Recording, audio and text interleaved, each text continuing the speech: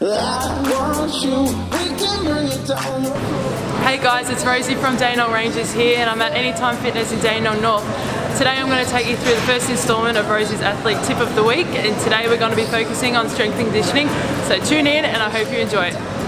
Along with your on-court training stuff, it's really important to look after your body, your flexibility, your strength and your recovery after the long training sessions that you've been doing, and of course all your games.